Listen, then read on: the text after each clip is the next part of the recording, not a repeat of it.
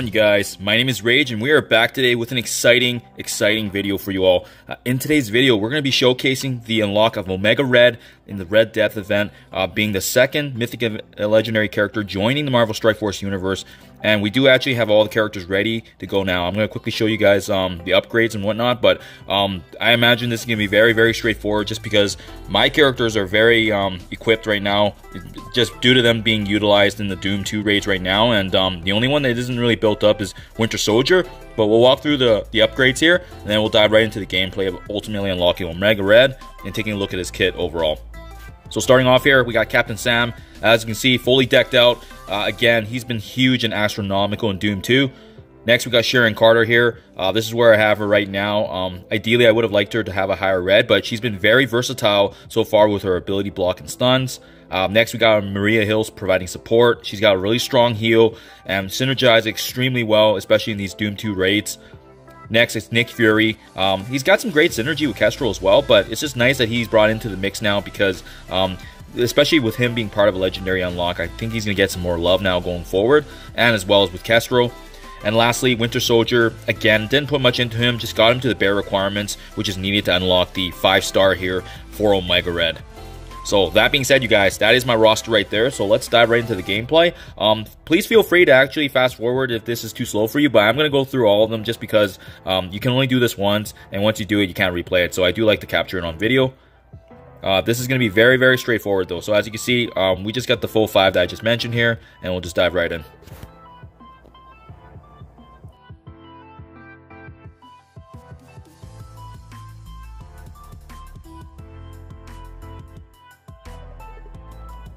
Starting off here, looks like Omega Red's got some verbiage for us, but we're just going to blow past these guys just because of the fact that we want to get through it and show the unlock. So as you can see here, we're just going to start off with some benefits, and I'm just going to hit auto actually because our team is just so strong that we're probably going to one-shot the majority of them.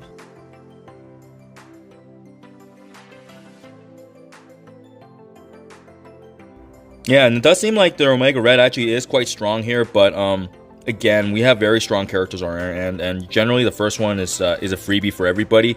Even if you guys don't have the 5 characters unlocked, you should be able to push through the level 1 in order to get those free shards that they're available for.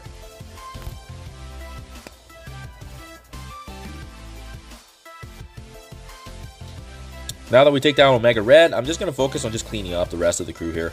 Starting off with the Merc Lieutenant, and we can see Lady Deathstrike's also available here. But again, this is going to be very straightforward because our team is just really built up already, and usually with these first ones, you know, there's not much going on here. It's really, I would imagine a lot of players will probably just hit auto, but it's going to be really interesting to see how much of an impact Omega Red's going to make, especially against the Heroes for Hire. You know, that's what they're really designed to take down, and just having another team on top of Infinity Watch to be able to actually focus on Omega Red now is going to be absolutely huge. As you guys can see, I already have an alliance mate already unlocking Omega Red, so this is the beginning of it all right now. Everybody's just going to get on board here. And there you go, that's the level 1. So hopefully, just keep in mind, you guys, those who are watching right now that don't have all 5 characters ready yet, just remember that there is another double shard event coming. So that's really, be mindful of that. I believe it's on the last day, usually, of this event. So that's really important to know. And now with this one, this is actually going to be our full roster here, as you can see, with the 536k total power. So this one, we are absolutely just going to breeze by it because the first node was usually just a preset team that they utilize, and you know, you can usually just complete it by hitting auto. I don't think a lot of players usually will have issues, but what we're going to do is we're starting off here, and this is going to be very quick because you can see their power level is only 5,000, and we're absolutely just going to rip by these guys. There's, you know, not even worth a strategy guide here because I imagine a lot of players will likely have the Secret Avengers built up for either the late Doom raids or just getting them ready in order to unlock Omega Red.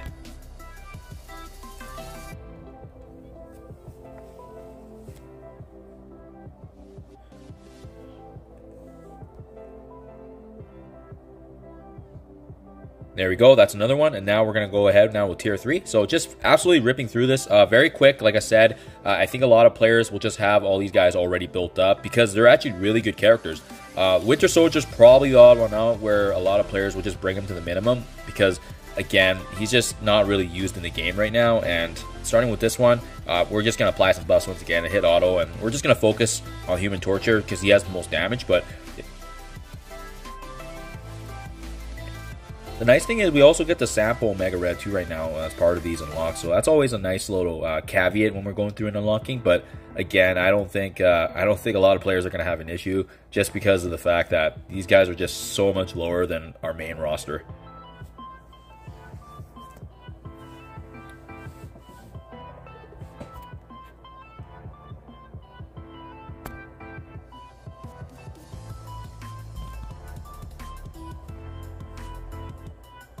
And another one down. Next, we got tier 4 here. We'll go ahead and go through this one.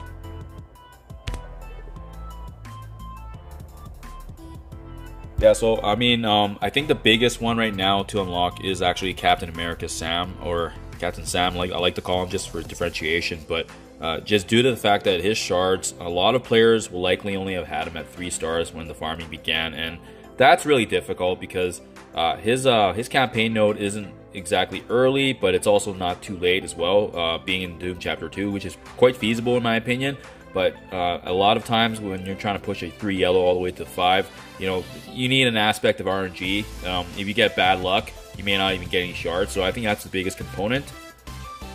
But Sharon Carter, at least fortunately, was in the raid store, so that's really nice. And she had that free event as well. Maria Hill being in the war store, but she was also a little bit earlier too to start farming. So I definitely just try to buy as much as I could and got lucky there. But I think the biggest one that's going to hold back a lot of players will likely be Captain Sam.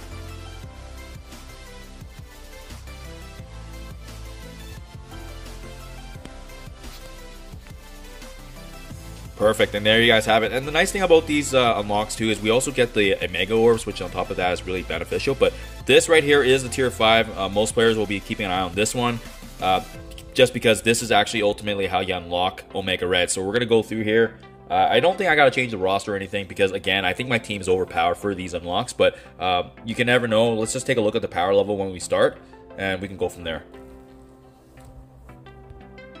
So starting off here, yeah, again, 45k, not an issue. We're dealing with raids. Generally, the characters are about, you know, 200k plus, 300.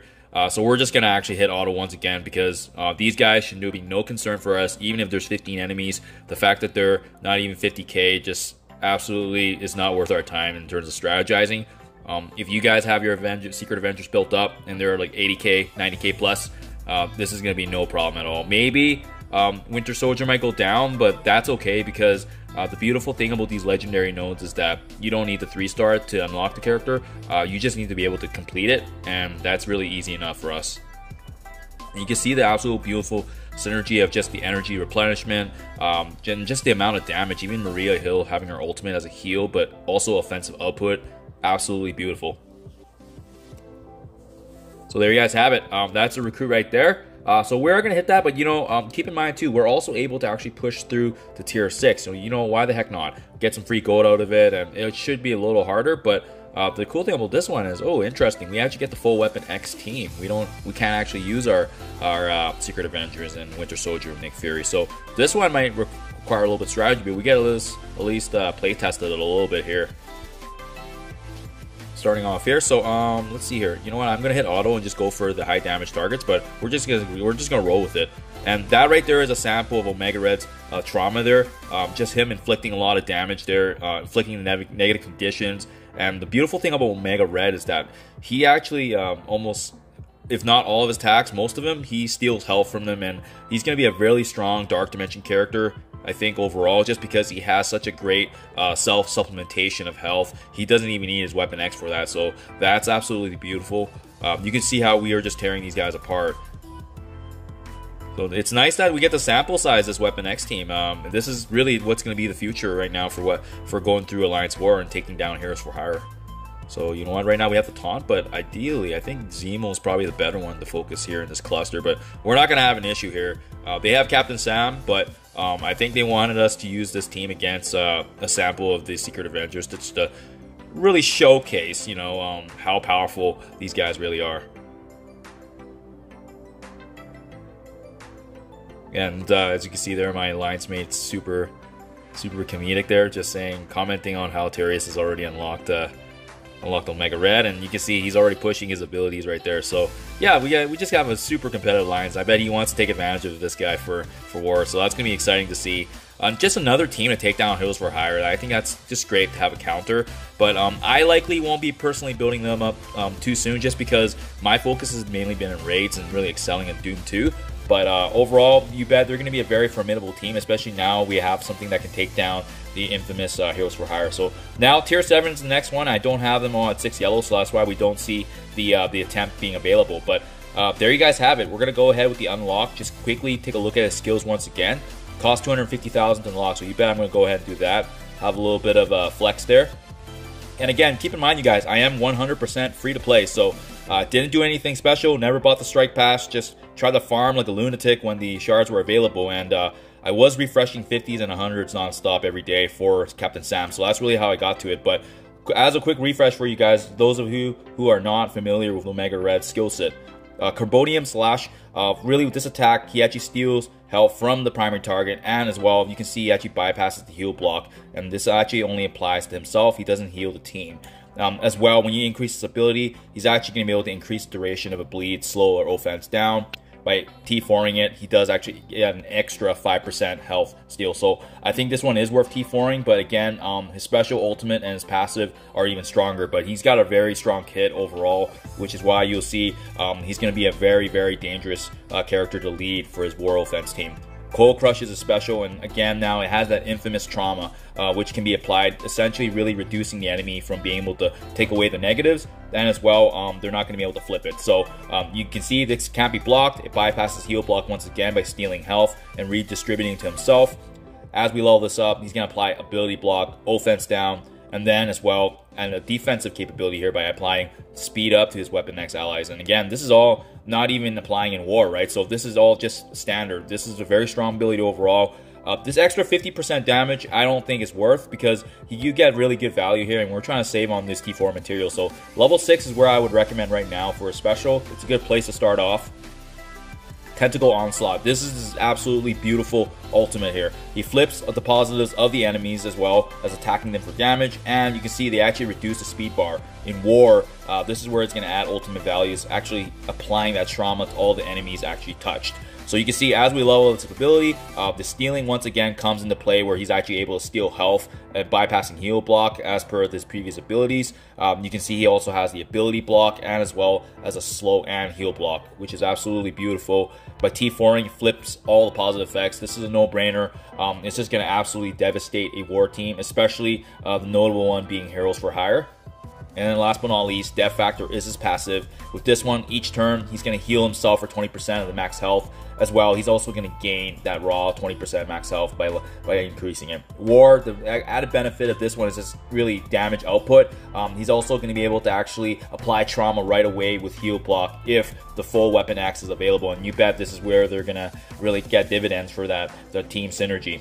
As well, on spawn, he's actually going to steal right away 50% from the enemies and redistribute it to himself. So this is the one time where he actually does take health away and actually distributes it to his fellow allies. And again, this is only on the spawn component. So by leveling up this ability, you can see he's going to apply speed up and death proof when any of his health drops below 60%. He's also going to apply defense up to himself and the WeaponX allies on spawn, giving them a boatload of benefits. And then in War, they're going to actually increase the speed bar of the WeaponX allies and as well as focus.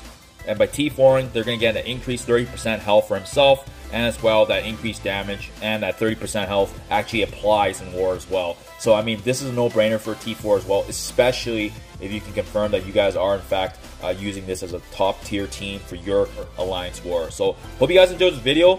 Thank you as always. This is a brief overview of his kit, but I always enjoy making these videos, and this is exciting because this is the second Mythic Legendary now joining us in the field. It'll likely be some time before I bring them up, but definitely looking to, because they're going to provide a lot of value, especially if you are heavily going into War and needing to add those offensive output. So thank you as always, guys. Do appreciate you checking my videos, and as always, I'll see you in the next one.